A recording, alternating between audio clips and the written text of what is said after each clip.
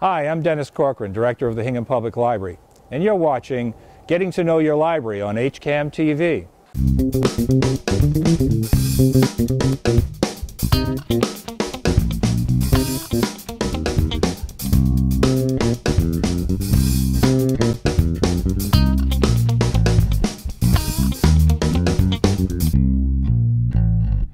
Today we're going to give you a little tour of the inner workings of the Hingham Public Library. You'll get to meet the staff, you'll get to learn about our services, and you'll get to see some of the fine features of the library. Well, we should probably take a minute to talk about the library's mission. The library's mission, as we've expressly stated, is to provide for the educational, cultural, and informational needs of the community. That's a pretty broad territory to sort of work, but in many ways it breaks down into some things that I think people really find quite simple and intelligible. One of the big issues for us that comes out of that is to work with children on pre-literacy issues. We spend a great deal of time through our children's department doing lots of programs and activities, story hours and such, craft programs, and other types of activities that help young children build language skills, which prepare them for the more formal school setting. Other things we do, we also focus on lifelong learning activities for our public. In the last couple of years, we have been focusing on the age 55 and over population, and we've had dramatic success with that. We've been co-partnering with a group that's based at the University of Massachusetts, Boston, called the OLLI program, O-L-L-I, which is the Osher Lifelong Learning Institute. And their mission is to provide educational opportunities for seniors. And it's college-level work without the tests and the grades, so it's a very comfortable fit. So we've been doing a lot of classes here at the library, both with an in-person instructor, and we've been doing video conferencing over the internet, which is interactive. So we're running a class out of our Witten meeting room that might be originating in Boston on any number of topics, courses, in fact some of them are where they run multiple weeks. And what's happening is that our attendees in the Witten room are actually able to interact with the audience in Boston and the instructor in Boston can see our participants in Hingham and interact with them in real time. When we have a number of classes with an instructor in the room, it could be technically broadcast to other locations. We do a number of these programs that are called brown bags, which are simple lunchtime events, one-time kind of event where a speaker will come in and talk on a topic of history or sociology or economics. Any number of topics might be presented. And Hingham residents are invited to attend those brown bags for free. There's no need for the OLLI membership, which you do need for attending the courses, but the membership is very inexpensive and well worthwhile. So our focus there has been on lifelong learning. We also try to provide for the cultural needs of the community. Obviously the art galleries are a big piece of that, but we do lots of programming involving authors. Some of them are discussion groups. We have a discussion group coming up on some Middle East issues, which will be interesting. And we also do musical programs. Our partnership with the Boston Classical Guitar Society goes back almost 15 years. And we bring in some of the most wonderful musicians that you can imagine. These are highly trained musicians that really appreciate the Hingham performance venue. It gives them a chance to appear before a very appreciative audience that we have built up over the years.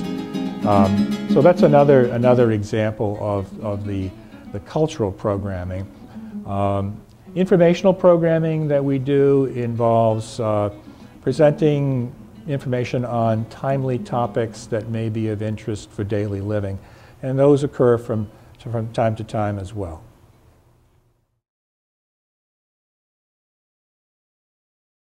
The circulation department in the library is where we handle most of the transactions of the books coming and going. When people place items on hold, they come here to pick them up. A lot of people, when they're new to the library, stop here first to get their library card, find out a little bit of the library, and you know, figure out what we have to offer. We're part of a network, the Old Colony Library Network, and it's a consortium of about 28 libraries. Out of that, we actually circulate over 416,000 items last fiscal year that we just checked out to patrons who've come into the library. We've also borrowed and loaned between the libraries over 100,000 items, and a lot of those items end up on our hold shelves that people put on hold. They get sent here from another library, and they can come and pick it up. We have a large number of patrons who use the system. They can go online at home anytime during the day or night, place things on holds. We'll go get them off the shelf or have them sent from another library. We have about over 3,000 holds per month that are filled that people come and pick up. And you know, on a monthly basis, we check out usually over 30,000 items. So it's quite a volume we do here, but we like to keep things moving and keep people happy. At our particular library here, we have over 14,000 registered borrowers, and last year alone we had about 266,000 visits to the library. So that's how many people actually came through our doors for the last year. So it's quite a busy library. We do a lot here. I like to think of the circulation department as the heart of the library, where, you know, everyone stops, things happen, and then they go out to the rest of the library. Some other things we offer are individual study rooms. So to the left of our main desk, we have 3 individual study rooms, which are glass enclosed rooms, seat, you know, up to 2 or 3 people at a time. And they're very popular. People use them. We have Wi-Fi throughout the building, but they get Wi-Fi there. They also have plug-ins if they want to bring their laptops, and sometimes they just need a place to go and shut a door and do some quiet study. So the study rooms are ideal for that as well. In the circulation area, besides a large volume of books throughout the entire library that we check in and out, we also have magazines and newspapers. We have a magazine and newspaper room that's very popular for sitting and just flipping through a magazine, looking at today's newspaper. We have a good selection, as well as now we have downloadable magazines as well, which is a new product we offer through the OCLN website and our home website, hinghamlibrary.org. We have a magnifier for people who have vision problems. That's actually located behind this area in our large print magazine room, and for people who have vision problems such as macular degeneration, they can actually use this magnifier to, you know, make print visible. It changes the size, it can change the color. It's helpful for people who, you know, need to read and are having a problem with that at home. Our rental books circulate for a week at a time, and patrons can just pay $1 per week. And what these are the newest, hottest releases. So some of these books have a holds list. People maybe don't want to, you know, wait for it. They might go to the bookstore and buy it. So instead, they could come, see one of the most popular books here, and just take it out for $1 for the week. Members of the community can put up, you know, little boards about events going on, so that when patrons come in, they can see this and see what's happening in the community. You know, thematically, every month, 2 staff members, Carol Lipsett and Marcia Sinclair, work on putting up a new book display. This particular month is Think Warm, and they pick out books thematically and always do a great display, so when patrons come in, they can see something different, something, you know, fun for the month.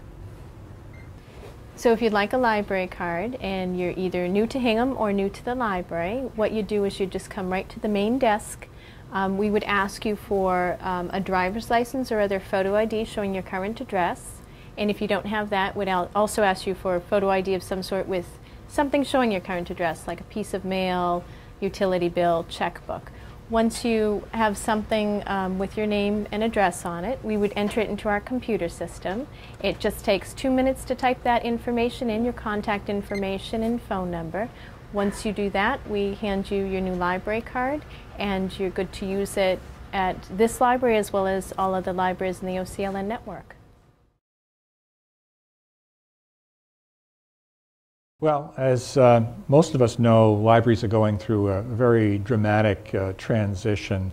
The world, society has become increasingly digital, and so has the library. The library is also very committed to the traditional print services that we've offered, for forever.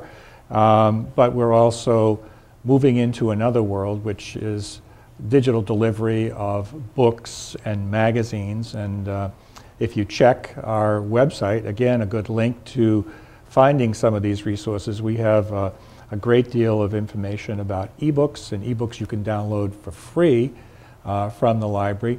We've introduced a new and wonderful service on magazines that allow you to have a 24/7 access to full magazines on the web, a service called Zinio. So please take a look at that when you get a chance. We just introduced that. We are looking to introduce over the coming year more materials on video and music, so there'll be downloadable video and music. We also have downloadable audiobooks, which are extremely popular with our users, as well as the CD versions of those books. So digital, our world has become increasingly digital here at the library. Our databases, which are available to researchers 24/7, are growing. Everything from investment service information to comprehensive periodical databases. And these are a great supplement to what people find on the web when they're doing their research, because all of these publications are carefully edited and vetted for reliable information. So I hope that as you do your school project or research, whatever you're doing for your family and friends, that you take a look at what these resources are on the library's website, I should say. We have 17 internet computers available for public use that are in the reference section of the library on the second floor. Come in and use them, and there's no fee, there's no sign up. It's a first-come situation.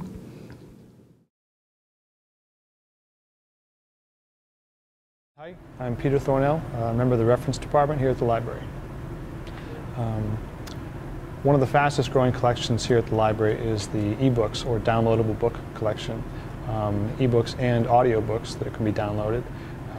We just overhauled the whole system, so there's a brand new software that helps the process. It's even easier than it was before, very intuitive. We have about 5,800 ebook titles that can be downloaded by patrons right now, and about 2,000 audiobooks, and that number is growing every week as we add more and more titles. And people really love the service. They work on all different devices, from Kindles to iPads, Nooks, your phones, computers, lots of kids' books, and all different genres and styles of books. So it's a great collection that's growing all the time. When you're starting out with ebooks, most of the devices work pretty much on their own. Some of them you have to download some software from the website. We help people here at the reference desk all the time during the week with this process. You just do it through the website.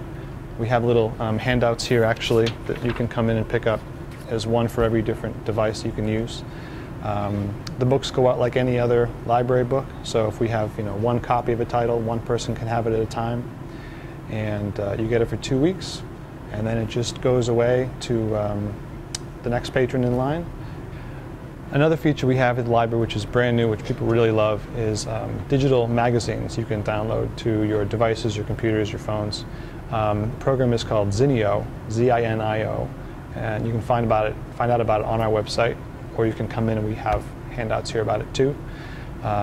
Basically, it's just a way for you to get a subscription to any of these magazines online, everything from Esquire and Newsweek to all kinds of crafting magazines and hobby magazines. And it's a great feature because a lot of libraries have had to cut back on some of their print subscriptions, in-house magazines you can take home and read. So this is a great way to be able to to get all these magazines really quickly, really easily. And a lot of them are great because of the digital process. They're really clean, crisp images. You can blow up the images or blow up the text to see it even easier. So we just got this, I think it just went live in February. So it's very, very popular already. A lot of people are using it, and it's another great feature that we offer here. We also have a really great music collection here at the library. I'm fortunate enough to be the person that buys and carries the music collection here. We've got over 10,000 CDs from all different genres of music. We have the newest releases, again, in every genre, all kinds of pop music and classical music and jazz and world and soundtracks. They're in the audio-visual department with the movies and the audiobooks. There's just great stuff. They go out for 2 weeks at a time, most of them, and it's one of the most popular collections in the library. The whole AV department, the CDs, the movies, the audiobooks, are just immensely popular, which is wonderful. We have, as we've mentioned, downloadable ebooks and audiobooks and everything else, and people ask a lot about downloadable music and movies in the future too. That's something that we can't do now because of the way the rights management for CDs and DVDs. It's difficult to download one copy and then let 10, 20 limitless people use it.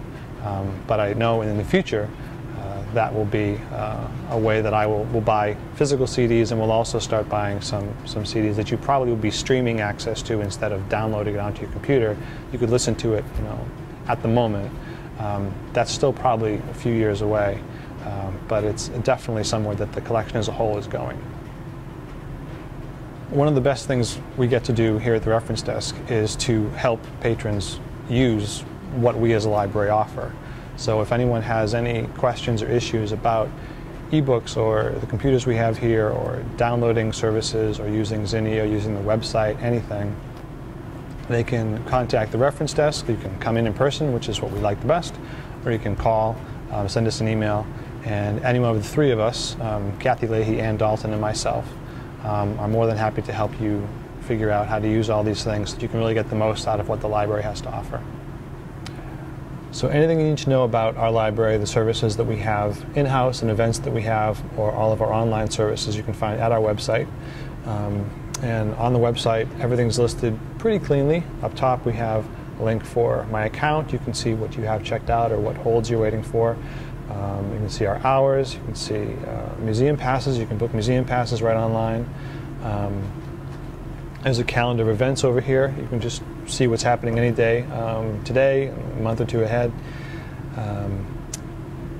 All the different news events that are coming up, new concerts, new changes to the library, new children's events are listed right in the middle. And then on the right-hand side, we have all the different online features that we have. As I mentioned before, the downloadable audio and ebooks, the Zinnia magazines, the Mango online language learning for Hingham residents. The blogs, right now the active blog is my music blog. Once a week on every Wednesday morning there's a blog goes out about a new addition to the CD collection, so it's just a way to keep updated on what's new in music. Book letters, a link for readers advisory work, trying to find a new good book to read. You've read a great book, want to read something like it, you can go on book letters and get all kinds of other lists of great books you might be interested in. Obviously the buttons for Facebook and Twitter feeds that we have. You can sign up on the website for all kinds of different events and notices whenever we add a new program or concert for adults or for children. You can specify which ones you want. And links to the town, obviously the whole town site, and anything you need really about us. How to use whatever we have, the downloadable, the databases for articles and journal articles and consumer reports, which we have online now. You can access here too. So there's a lot of good stuff on the website. We recently added a great thing to our reference collection. We've always had Hingham High School yearbooks going back to the 30s, but we recently had them digitized by the Boston Public Library, so you can now go onto the website and view the yearbooks. If you go to the main page at the moment, and we scroll down to Hingham High School yearbooks, there's a link in here to view all the yearbooks. There's a couple books that we didn't have, 64 and 67 we didn't have, but all the other ones are available chronologically from the most recent first, going backwards. And you can just click on any of these and page through all the yearbooks, which is great, because the yearbooks physically have gotten, we can't buy another one. If it tears apart or breaks, we can't replace it. So it's great to be able to have it in the digital format so that anybody can use them and make copies and see pictures. And a lot of people lose their yearbooks, and they love to be able to come back and see these. So this is a great new feature that, being a very digital library and really being interested in all these processes, it's a great feature for us.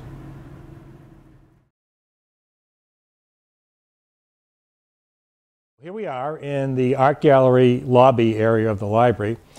This is one of my favorite areas in the building because it's such a warm and inviting space where you're drawn into some of the fantastic artwork that we're able to show from artists who are from all over the South Shore, Boston area, and we've even had an artist who came all the way from Ontario, Canada to show her work here.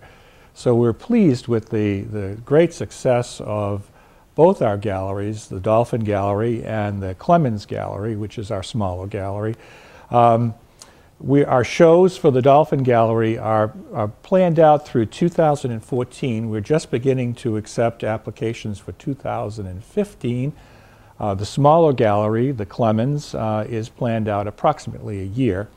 The artists who might be viewing the show are interested in perhaps exhibiting here can make an application to us by getting the application forms from our website and submitting them to the library. It takes us probably about 30 days to process an application and make a decision about a show. So I hope you spend time looking at these fantastic exhibits as you come in. It's a great conversation maker with your friends and neighbors. Everybody gets to be an art critic when they come to the Hingham Public Library, but it's a wonderful thing that builds a sense of community. We have a program with Museum Passes where we offer passes to about a dozen local museums, mostly in Boston: Museum of Science, Museum of Fine Arts, Boston Children's Museum are just a couple. We also offer the Plymouth Plantation.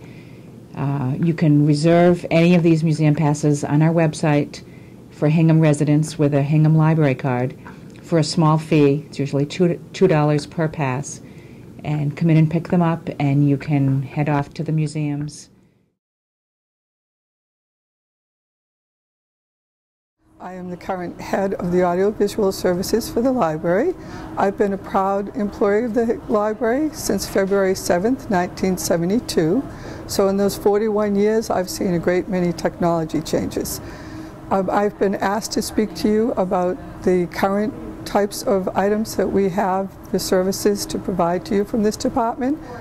Right now we have collections of audiobooks, music, movies, and art prints.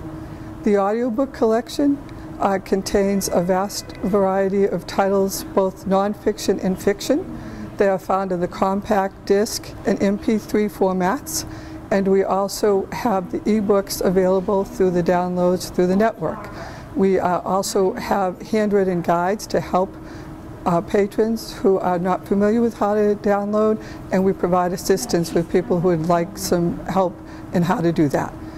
The music collection is all on the compact disc format. We have everything from pop and rock music to classical music, jazz, world, and everything in between. For the movies, those come on the DVD format. We have the movies themselves arranged by the genre of the movie. So if you come in the library, you really don't know what it is you want to watch, but you'd like to see a good drama, a good comedy, good mystery, you would go to the drama section, the comedy section, the mystery section. We also have a great collection of foreign films as well as documentaries. In the documentaries, you're going to find such items as history, biography, travel, music performances, stage productions. The other collection that we have for loan are the art prints. Those were begun in 1973 by a group called the Friends of the Hingham Public Library. They were managed by a Hingham employee named Betsy Robinson, and they are for borrow for 6 weeks on your library card. That group thought back when they started it that it would be quite an opportunity for people to hang original art in their home, and if they enjoyed it enough that they might purchase those prints as well. Today's collection is only for borrow.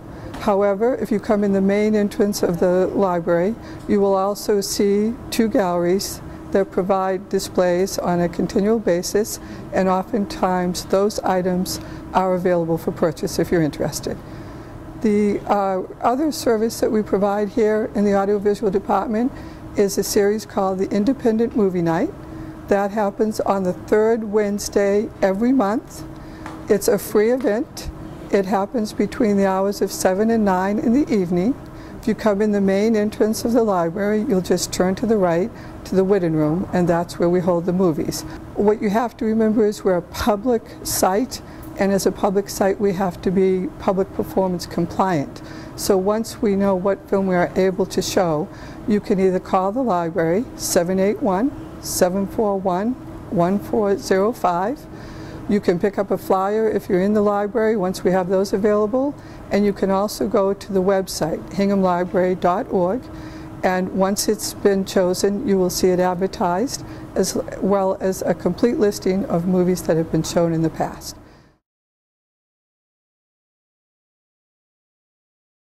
One of the things that we pride ourselves on is having a very responsive and comprehensive website for the library. That website is hinghamlibrary.org, and it's really your entry point for both the physical and digital resources of the library, from basic information about hours and services and who to contact, lots of information about the activities that are going on in the library. There's a very full-featured and robust calendar that tells you what's happening in the meeting rooms, and not all those events are library-sponsored events. Lots of community events take place in the library, and just for your viewers' interest, that if they have an organization that is looking to utilize a meeting room, they can contact the reference department, and the meeting rooms are made available free to community groups. The website also has many features where you can sign up for newsletters if you're interested in a particular aspect of the library. There are some things that also help provide reader guidance if you're looking for something that would help you pick out your next book that you want to read. Lots of information about that on the site as well. So it's a pretty comprehensive place to start if you want to find something out about the library, or if you're looking for something to do. We have thousands of meetings a year here at the library. And we would welcome you to attend those meetings that are appropriate for your information or organization. Our bookstore is open every day from 10 to 4, staffed completely by volunteers, and most of the books range from 50 cents to $1. We have a couple of special books. That Joan Allen and Adrian and Irma Lotta run it. It's a lot of work, but they make a lot of money for the library. So all of these books come in completely donated from Hingham residents. We bring in close to $10,000 a year in this bookstore activity, so it's a great fundraiser for us. And it's a very enjoyable place to work because everybody is so nice. And we have a nice party for the volunteers every year in May that they run here at the library. And this is a beautiful library. It's a nice library, it really is. Hingham is a nice town to live in. They have a lot of special things to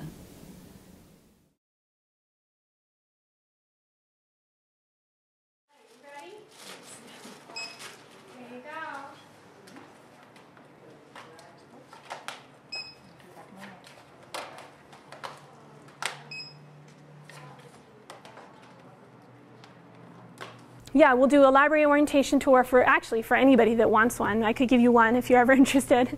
But mostly we do it for scout troops, preschools, things like that, and they'll bring their group in and we'll do a little tour of the children's area. Sometimes the wider library, sometimes I take the kids up to technical services and show them where the books are ordered and processed and everything like that, depending on how old they are.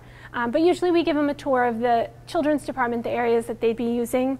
And we usually follow it up with a scavenger hunt or a similar activity, something to kind of let them practice the things that we've showed them, let them kind of put those skills to use. So every day we have story time just about every day here. We do a different age every day of the week, ranging from newborn infants up about through age 8, depending on the time of day. So we're pretty busy with that in the mornings. And then after school, it's a really busy library. We have a ton of kids from all the different schools in town, the private schools and the public schools, and they come in to do their homework with their parents or on their own, depending how old they are.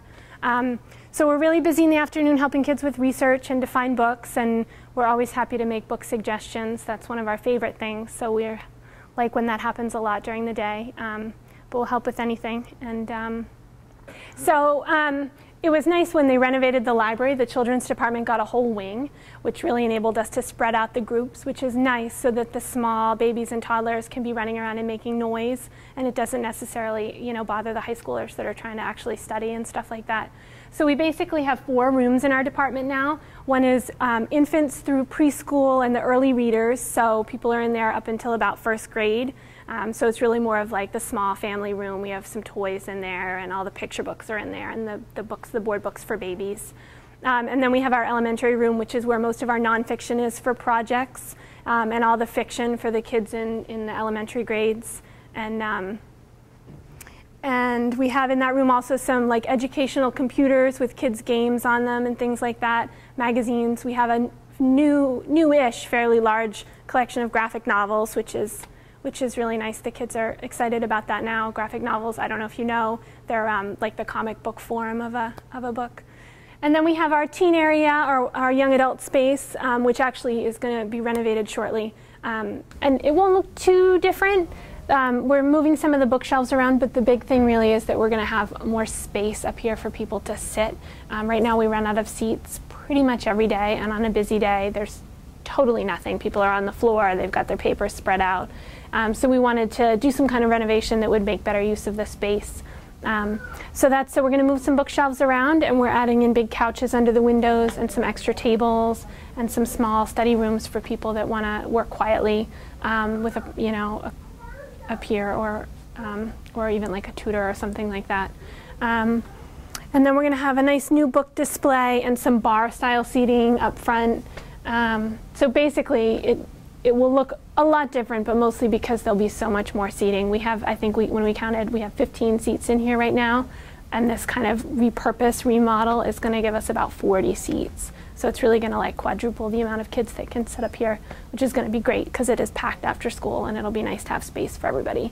We have books on tape, CDs, movies, video games, toys, other things I think that are not coming to mind right now, but a lot of stuff, and it's all in that room, and it's split basically the same way that the rooms are: preschool, elementary school, middle school, high school. So we have all the stuff in one room, but it's kind of arranged in sections, so you can go, wherever your family is at, you can take your kids to the right section and kind of find the materials for you.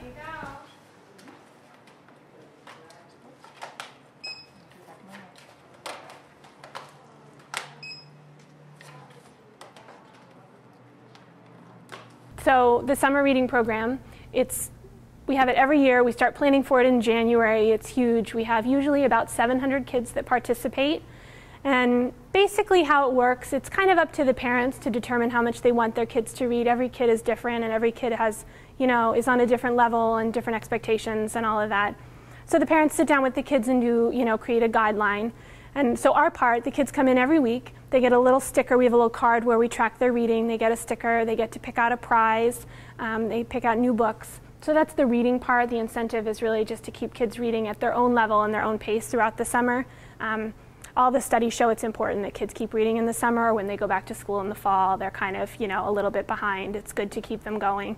So it's nice for us to be able to provide maybe a little bit of an incentive for kids and parents to kind of keep doing that and keep them coming to the library in the summer. And then we have programs. We have 2 to 3 a day in the summer for every age kid. We have stuff for babies. We have stuff for middle schoolers. We have live animal shows come in and magicians, and we have story times. We have craft things. We usually do some yoga. I'm trying to think what else. We usually, we show movies, lots of movies. The middle schoolers get to do crafts that are a little more complicated and things like that. We have music programs. We have so much stuff in the summer, I can't even think it all. By the time the summer is done, we've done like 50 programs over the course of 6 weeks. It's crazy. We usually have thousands and thousands of people at our programs in the summer. It's great. It's very busy, but it's so much fun. And the kids really seem to like it. They ask all year for the things they get in the summer, like the toys and the candy and things that we only give them in July. So we invite the kids usually in the last couple months of the school year to create any kind of piece of art that they want to create. And then the winners are judged, and the 3 top choices, usually from a range of ages, get to go on all of our summer brochures and our summer program materials, which is really neat. It's nice for us, I think, to have a personal local touch on all of our materials that we put out instead of using the stock clip art. It's fun to have things done locally by kids, and it's fun for the kids, I think, the ones that really like to draw. There's not a lot of opportunities necessarily to have your work out there in public, and there are some really, really talented kids in Hingham. We've seen some incredible stuff come through, so I have high hopes for those kids. We've developed a relationship with the Eagle Scouts in town through Selectwoman Irma Lauder, and through her we have had a couple of Eagle Scout projects completed at the library recently. The most current project is out in our lobby. It is a flag repository done by Eagle Scout Leif Thurston, and it is a place to deposit your old, damaged, used flags that should not be disposed of at the dump, and this is the proper way to dispose of them. Leif was featured on the front page of the Hingham Journal recently. I think the issue was February 28th. Hi, my name is Ann Dalton, and I am a reference librarian at the Hingham Public Library. One of the functions of the reference librarians is to be involved with the collection, the historical collection. And Hingham is a town that is very rich with history. It's one of the original first 12 towns to be settled. And we are fortunate to have documents and other materials relevant to that time period and all the way through Hingham's history. One of the earliest documents that we have is the recording of land grants to the early settlers in Hingham by Daniel Cushing, who was a town clerk in the mid-1850s. Here's a page or two from the original book. You can see that it's really in quite good condition. We've taken care with it to try to preserve it as best we can. Nowadays in Hingham, you can buy a house for a lot of money, and in those days they gave land away to the settlers, and they were all given a fair allotment of land. So in fact they usually had more than one piece of land, because there was also land for salt hay growing to use. Hingham was particularly known for leather making, cordage, for shoe making, and also for coopering. Hingham's known as the bucket town, and one of the industries was making buckets, which was actually a pretty important industry at the time. This book is an account book from a woodenware business that was in, it's called the French and Beale Company, and they were involved in woodenware industry.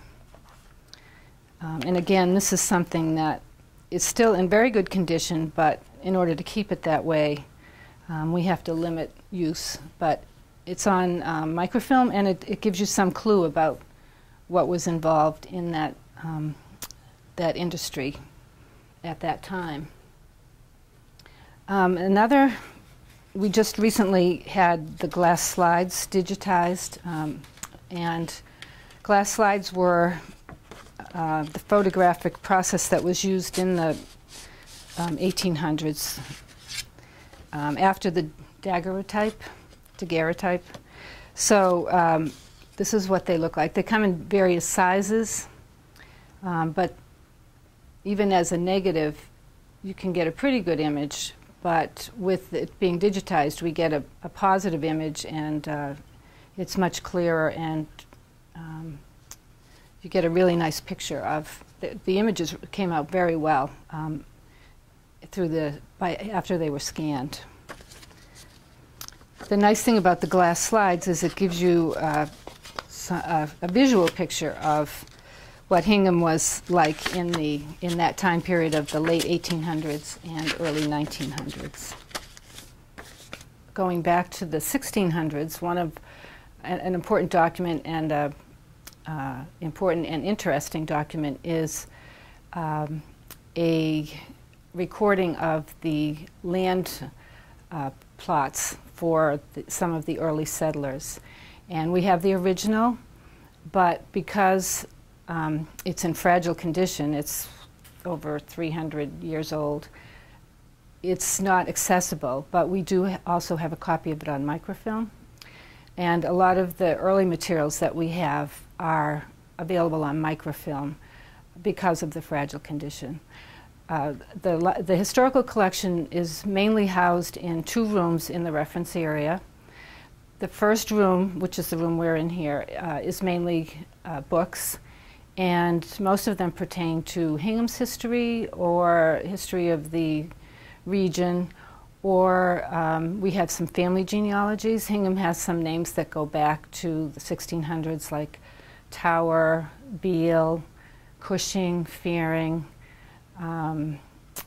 Hersey, names that people who live here are familiar with because there are streets named after these people, and the history is full of references to family members. The site where the library is now used to be where the agricultural and horticultural hall was located. And so we have a lot of papers that were given to us that pertain to that. And that building and institution was a very important part of Hingham's social life as well as a cultural center at the time.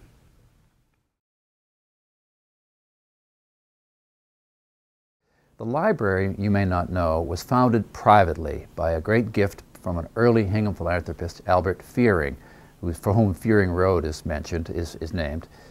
Albert Fearing created the library in 1868 with a gift because he believed that the town needed to have books in order to supplement its learning and its culture. And that gift really has been followed by many others over the years. Fearing himself built the library. He paid to hire the first librarian. He insured it so that when it burned down in 1869 it could be rebuilt. And so really we could almost call it the Fearing Public Library. That's what it was for. One of the brilliant things that Albert Fearing did was to establish to suggest the library create a corporation. The town does not buy the books for the library. The books are bought from donations and bookstore revenue and overdue fines. That's all purchased by money that's retained by the library. So in 1872, the legislature created the library as a corporation, and we have this independence.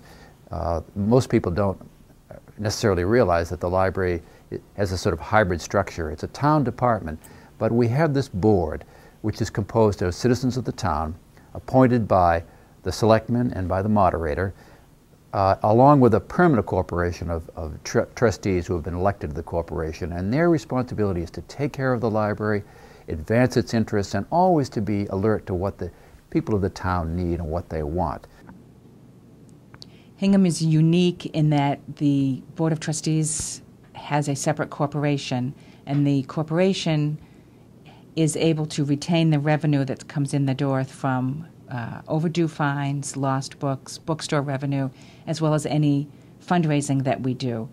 And that's the money that is in turn used to purchase the books that are on the shelves in the library.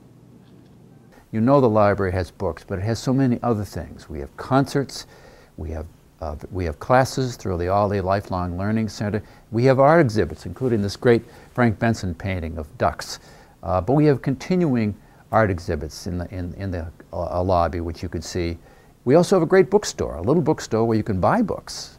So there are so many things going on. And our job as trustees is to be always thinking about the future of the library, expanding its offerings as much as possible, thinking about asking the support of the town. And we're so glad that when you come, we want you to not only enjoy the library, use the library, but let us know how we can do a better job meeting your needs.